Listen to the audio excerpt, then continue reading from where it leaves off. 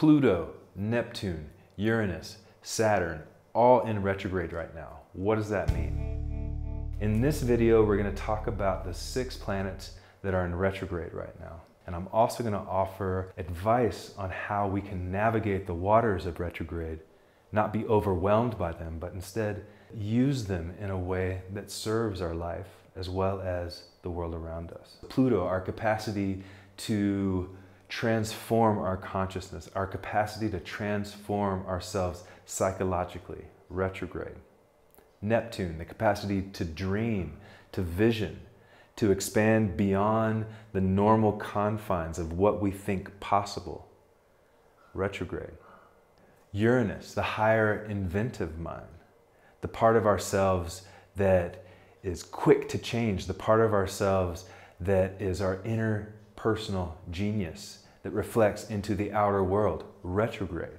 Saturn, our capacity to discipline ourselves for structure in our lives, also retrograde.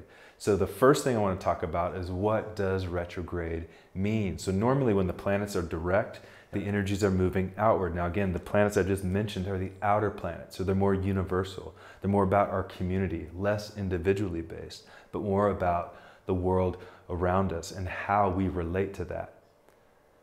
So now these planets are moving inward. So it's not an outward expression of how we communicate with the world at large, but it's how do we communicate with ourselves, and then how does that reverberate out into the world at large. It's now going inner before moving outer. So Pluto, psychological transformation, retrograde. We're not taking the information that we receive from the world or what we see reflected in the world around us, but we're going deeper. We're going inward. Pluto is intense. Pluto rules Scorpio. Pluto rules the darkness, life, death, 8th house. So now Pluto is going to be seen deep within our own caverns of our own soul. So things could likely be coming up right now that need to be looked at in a way that we could actually evolve our own souls. And when it goes direct, once again, we're that much wiser. We're that much in a place to better understand who we are and then reflect that out into the world around us. Neptune, our capacity to dream, our capacity to envision, to dip into a higher octave of the emotional nature. Some say this is a higher octave of Venus, which is also in retrograde right now. So there's this sense of love and emotion that is internal as opposed to external. So what does that mean for you? What does it mean for you when your capacity to dream and vision and look into the future, so to speak? You know, Neptune rules Pisces, which the full moon was just in. Pisces, a very spiritual sign, a very psychic sign. Neptune blends through the walls of structure, which structure we'll talk about in a minute with Saturn also in retrograde. So again, this is a time to go inside. This is a time to move your dreams inward. Don't push too hard in the outer world to manifest your dreams, but rather work in the inner realms to manifest your dreams. That's all this is. Again, we don't need to fear the retrogrades, but rather we use them, we move with them. Uranus in retrograde, the higher inventive mind, the higher octave of Mercury, which is also in retrograde right now. So we have the lower mind and the higher mind, both moving inward. There's a lot of mental energy that might be clouding your psyche right now. Be mindful of that. Don't get bogged down in mental energy, but rather center yourself, breathe into it.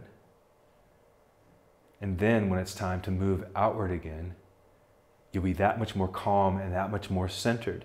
So you move from that space. Don't fight it, ride it. Saturn, retrograde, our capacity for discipline, our capacity to bring structure in our lives. Internal structure now, it's going retrograde. Ask yourself questions. Ask yourself, what is it that brings you a sense of security, peace, and structure? And from that place, from that centered place of understanding how these outer planets are moving in retrograde, from there, move outward into the outer world. Now let's go down to the inner planets. Mercury and Venus both in retrograde right now. Mercury, obviously the most popular out there, the star child of retrograde, the mind, the intellect, communication.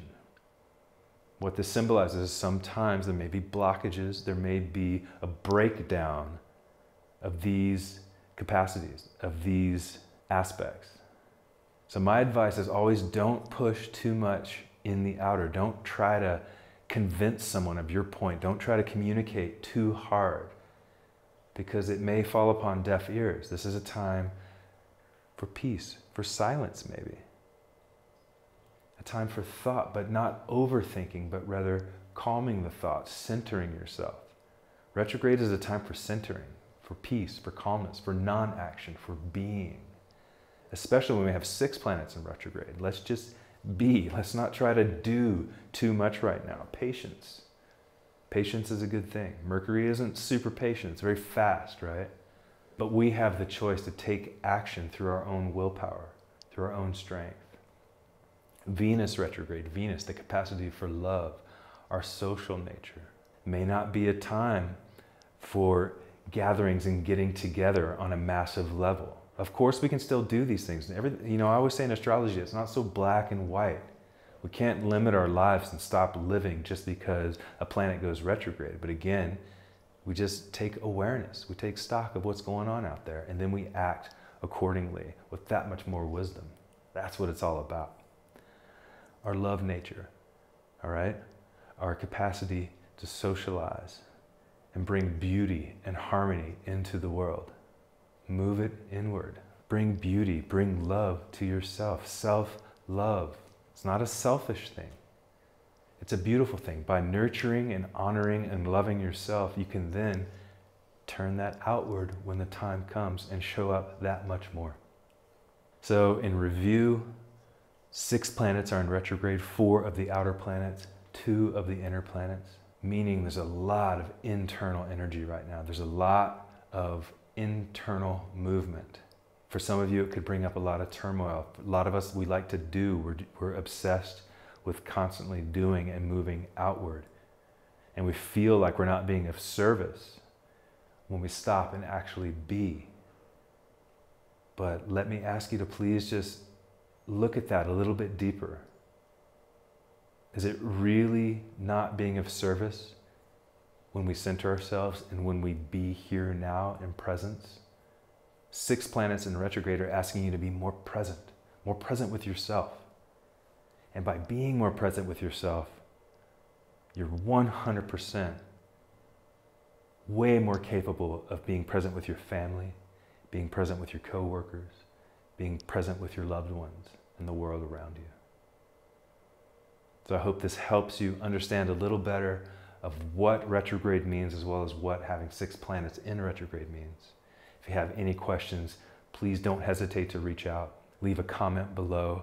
I do my best to respond to all the comments. I know I'm not always 100%. I will do my absolute best. Please subscribe to my channel to keep updated with what we have going on out there.